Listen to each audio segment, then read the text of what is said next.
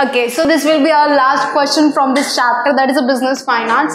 So अभी हमने देखा कि फिक्स कैपिटल क्या था, अभी हम देखेंगे वर्किंग कैपिटल क्या होता है. Okay, so our question is what is working capital and factors affecting to it. Okay, so working capital होता क्या है? So difference between current assets and current liability.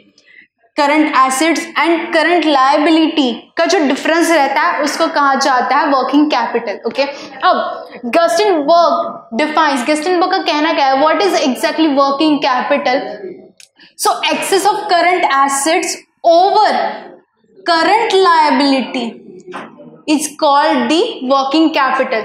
So current assets minus current liability approach to refers to the net working capital, but it doesn't call a working capital. It prefers to call circulating capital. Okay, so ये था तो गस्टिनबर्ग का कहना about the working capital. Now we will go for the Med, Becker and Malott. अब इनके कहने से what is working capital? Working capital means a current assets. Current assets is equal to the working capital. Okay. Now, Jasmine, the sum of the current assets is a working capital of the business. Current assets की पूरा सारा current assets मिला के ही कहा जाता है exactly working capital of the business. Okay. Now, the Weston and Brigham, इनका कहना क्या है about the exactly working capital? Working capital refers to a firms investment in short term assets.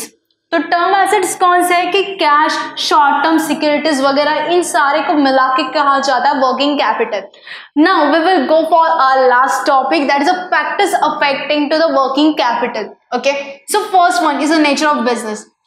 अब आपको जहां तक हमने पढ़ा वहां से तो आपको समझ में आ ही चुका होगा कि exactly nature of business, size of business, this all are the exactly the you can say कि यार ये इसी में आ ही जाता है. क्या फिक्स कैपिटल बोलो, वर्किंग कैपिटल, इसमें जो फैक्टर्स अफेक्टिंग में, अब ऐसे अंधाधुंधी भी लिख सकते हो कि यार nature of business and size of business, this to are the factors which gonna affect the fixed capital also and working capital also. Okay, nature of business, जैसा बिजनेस होगा वैसा ही उसको वर्किंग कैपिटल की जरूरत होगी. छोटा बिजनेस होगा तो छोटा वर्किंग कैपिटल, बड़ा बिजनेस होगा तो बड़ा वर्किंग कैपिटल. ओके, अब इसी के साइज के ऊपर भी एग्जैक्टली बिजनेस डिपेंड करता है. अगर छोटा बिजनेस होगा तो छोटा, बड़ा होगा तो बड़ा. Okay, volume of scale. Okay, देखा जाए तो वॉल्यूम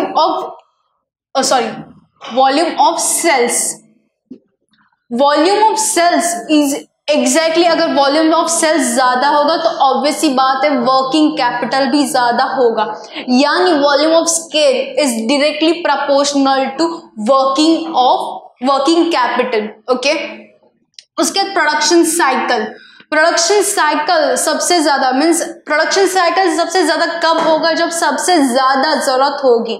ठीक है, उसके बाद बिजनेस साइकिल यानी क्या? Raw material is equal means raw material जो होता है, ठीक है, रॉ मटेरियल को जो फिनिशिंग गुड्स पे जब आता है तो उसको कहा जाता है पूरा बिजनेस साइकिल जब वो कंप्लीट होगा.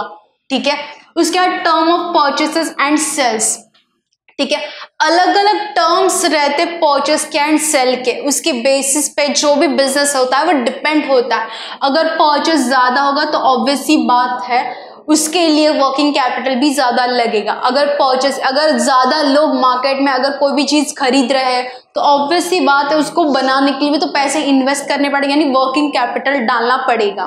ओके, उसके बाद क्रेडिट कंट्रोल किसके ऊपर डिपेंड रहता है? अगर कोई भी इंसान अगर कोई भी चीज के ऊपर लोन जो है लोन दे रहा है, क्रेडिट यानी क्या? हम किसी को पैसे देते हैं. अगर हम बैंक से पैसे मीन्स भरते हैं तो उसको कहा जाता है क्रेडिट. डेबिट यानी निकालते हैं. अगर कोई भी इंसान हमें खरीदी हुई चीजों के ऊपर हमें समय से पैसे दे रहा है, ठीक है, तो ऑब्वियस सी बात है जो क्रेडिट जो है वो सही जा रहा है.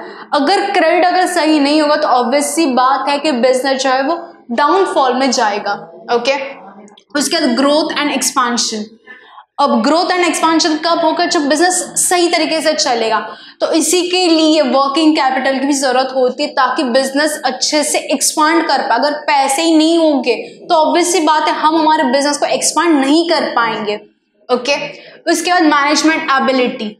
अगर कोई भी इंसान, मींस ऑब्वियस सी बात है फाइनेंस मैनेजर अगर अच्छे से सारी मैनेजमेंट कर रहा है तो वर्किंग कैपिटल ऑब्वियस सी बात है कम लगेगी। उसको पता है कि भाई सही से जाके पैसा कहाँ पे लगाना है।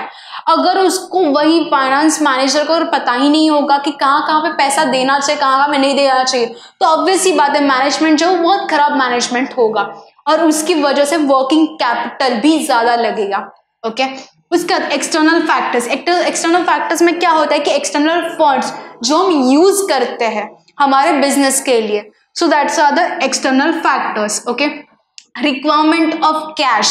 ठीक है, अगर हमें कैश की रिक्वायरमेंट होगी तो हम कहाँ से कैश एग्जैक्टली लेंगे? ऑब्वियस ही बात है एक्सटर्नल सोर्सेस जहाँ पे आता है, बैंक भी आते हैं, डिफरेंट फाइनेंशियल इंस्टीट्यूशंस भी आते हैं कि जिसकी वजह से हमें कैश मिल पाए हमारे एग्जैक्टली कंपनी को रन करने के लिए। उसके बाद सीजनल फ्लक्चुएशन। अब this is also the factor which will gonna affect to the working capital. जैसे कि देखा जाए कि हम जो अम्ब्रेला जो यूज करते हैं तो ऑब्वियस सी बात है वर्किंग कैपिटल अम्ब्रेला के लिए सबसे ज्यादा कब लगेगा? ऑब्वियस सी बात है समर सीजन में। क्यों? क्योंकि रेनी सीजन में बेचना तो पड़ेगा ना, इसके लिए उसके लिए वर्किंग कैपिटल कब चाहिए होगा? तो समर सीजन में, ताकि हम रेनी सीजन में अम्ब्रेला को एग्जैक्टली मार्केट में ला सके। Okay, so this all are the factors which will gonna affect the working capital. Okay.